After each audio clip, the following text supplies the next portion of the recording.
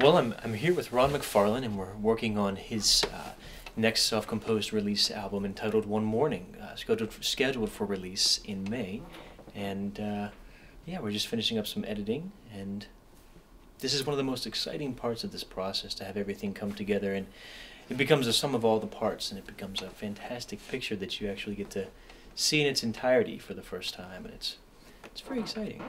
I've been thinking about it for a long time and hearing the parts in my head, so it's especially exciting to me to actually hear them out loud for the first time, all put together.